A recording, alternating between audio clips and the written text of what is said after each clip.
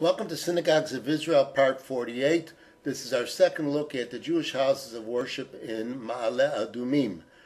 Most of the synagogues shown here, we can only show you the outside, but there's a variety of architecture to keep you interested. This first synagogue is Congregation Maalot David. It is of Ashkenazic practice.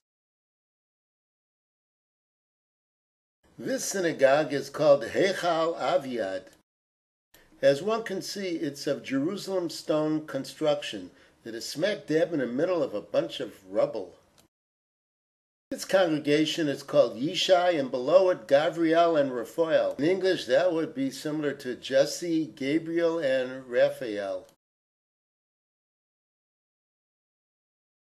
It is North African, more specifically Sephardic Moroccan in practice. We're now looking at Beit Knesset or Beit Medrash or HaTorah.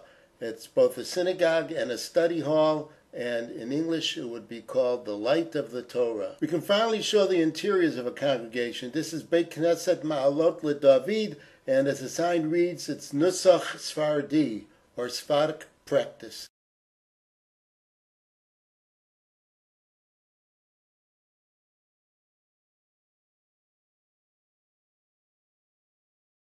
And finally, in this episode, we take a look at Kahal Hasidim, which prays in the custom of the Ari Azal, which means that it is a Lubavitch congregation. We'll have one more episode checking out the Jewish houses of worship in the Maaleh Adumim area.